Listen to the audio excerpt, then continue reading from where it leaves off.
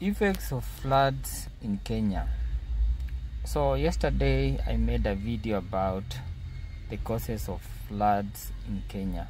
I talked about things like clogging of the rivers, like in the case of the flooding that was witnessed yesterday at Kahawa Sukari, that stretch between Kahawa Sukari and Kenyatta University. That case, we've had rains in the past, but we've never seen such a phenomenon where water is accumulating at that point. So I want to take this discussion further and show you what are the effects of floods in Kenya. Effect number 1, death. Floods are responsible for death. According to government statistics, as of yesterday or today, 2nd of May 2024, a total of 179, you can imagine 179, those are so many people we are losing in this country. We've lost 175 people because of floods. Number 2 effect of floods in Kenya: disruption of transport. Yesterday we woke up to a situation where the Thika Superhighway, one of the biggest roads in Kenya, was disrupted. Transport along that road was disrupted at the Kahawa Sukari KU section. Areas like Kasarani, Mwiki, we have Madhare, we have how would you call it, Choka, and so many other areas. So the point here is that transport is usually disrupted when floods happen, and people cannot go about their business. People cannot go to work. Some people will not open their businesses because of disruption in transport. Now, floods will also cause you losses in terms of property. You can lose property because of floods. We've seen people get into losses because of floods. For example, when the floods started, I was driving along the Eastern Bypass. There was a lot of water. So when I arrived where I'm staying, I noticed there was a change in my car. The steering wheel had become very stiff. So I assumed that problem. Next day, I was going somewhere and my battery failed. When I checked, I realized that my alternator had died, simply because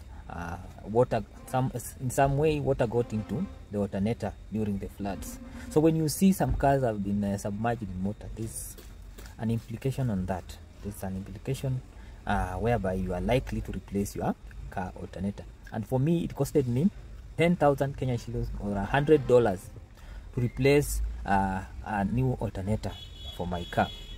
And this is all due to these floods. So floods will affect you in many ways. So we've talked about death, we've talked about disruption of transport. Floods will also cause you stress.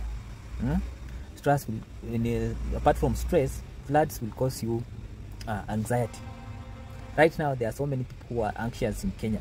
They don't know what will happen tonight. They don't know where they will get food because of what is happening to their houses. Some people don't know where to sleep. Okay, in places where, like in Kahawa and Dani, where we've had houses being submerged in water, people have been forced to vacate their houses. Okay, people have been forced to vacate their houses so that they can move to safer places. When this happens, you experience a lot of stress, anxiety, and even depression. Okay, so there are so many implications about this issue of floods in Kenya. There are also social implications apart from the economic implications that we are seeing. we have social implications where people are getting into relationship problems because of these floods.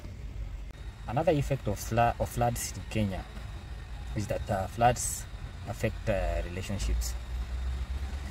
How? Let me show you. It has flooded. Floods were experienced on Monday. Maybe somebody went to work, a man went to work, a husband went to work. When it became time for going back home, the heavy rain started. Maybe the man was driving a car and he had to get out of the car when the water became too much. We've had cases where people are sleeping on top of trees, people are sleeping on rocks. I've seen a video where a man had to spend the night on top of a rock, and this is all because of floods.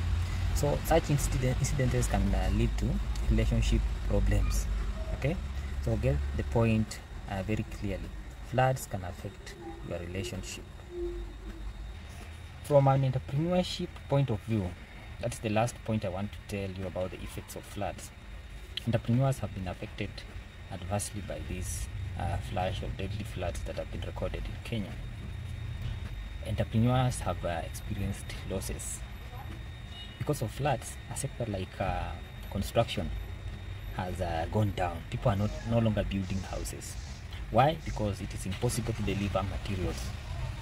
In sites like Joska, Kamulu, Ruiru, Kamakis, you can't deliver sand, you can't deliver cement, you can't deliver the machine cut stones, the Darugo stones, because the roads are impassable.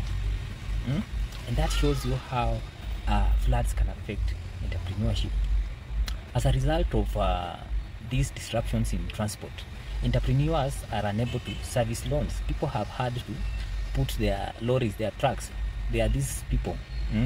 Kuna hawa entrepreneurs wako na tippers za kubeba mchanga, za kubeba kokoto, kubeba mawe.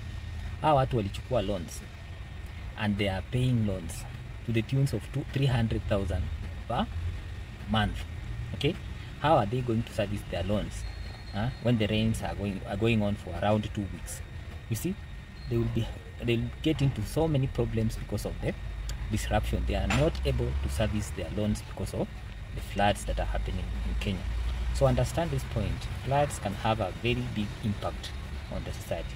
Whether you're a business person, whether you are a student, whether you are an employee, whether you are a business person, floods can have a big impact on you. And there is something you can do about floods. You can start taking action. There is the responsibility of the government. You as an individual, you can also take part in this process of learning about floods. There is something you can do.